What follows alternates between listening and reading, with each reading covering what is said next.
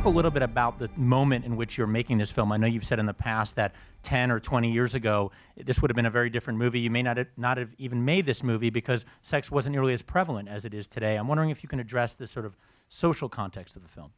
I think sex has always been quite prevalent. But accessible, maybe.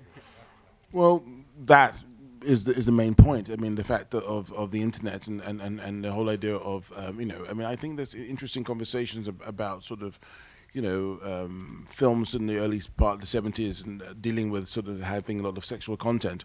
It's very different now in the sense of the way that, you know, you could press 2 buttons on your iPhone or your iPad or your computer and be into a very graphic sort of sex website. So the argument about sort of Midnight Cowboy or Last Tango in Paris or Deep Throat and all that kind of stuff compared with Shame is irrelevant, because I think people see the more graphic sort of images than that we'll ever see in history of imagery. So therefore, Shame, as far as films are concerned, and other films like this can actually deal with the seriousness of sexual relationships, and I think that's where cinema can actually come in and take a lead in a way. You know, when you talk about Last Tango in Paris, of course, this film has already been given an NC-17 and will be released that way.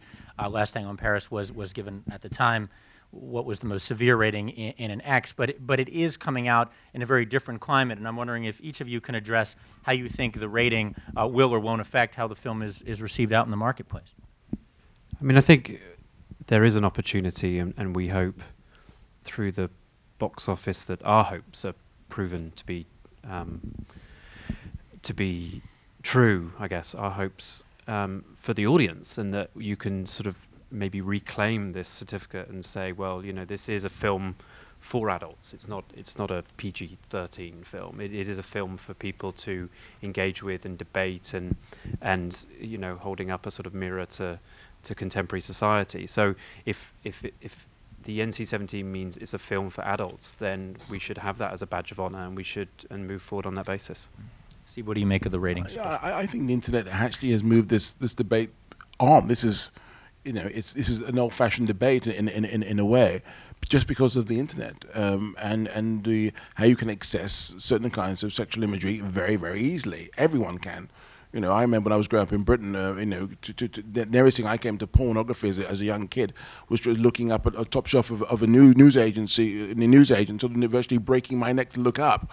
Now it's very easy. So it's a very old-fashioned debate. I think NC-17 is a certificate where it's okay. I mean, it's adult, responsible content. I think that's what our film is. It's mainly the main thing about Shame is that it's responsible.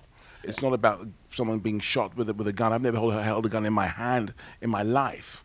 So, well, you know, and that's the inevitable double standard, right? At least here in this country, we talk about the ratings and things that an R-rated film can get away with as far as violence, but you certainly can't get away with anything close to that in terms of sex. I know a lot of filmmakers have weighed in on that kind of very critically. Do you have a take on sort of that double standard, or do you think there is a double standard? I mean, obviously there is, and we seem to be more used to violence than something that, you know, majority of us do on a regular basis. Sex, it's kind of odd.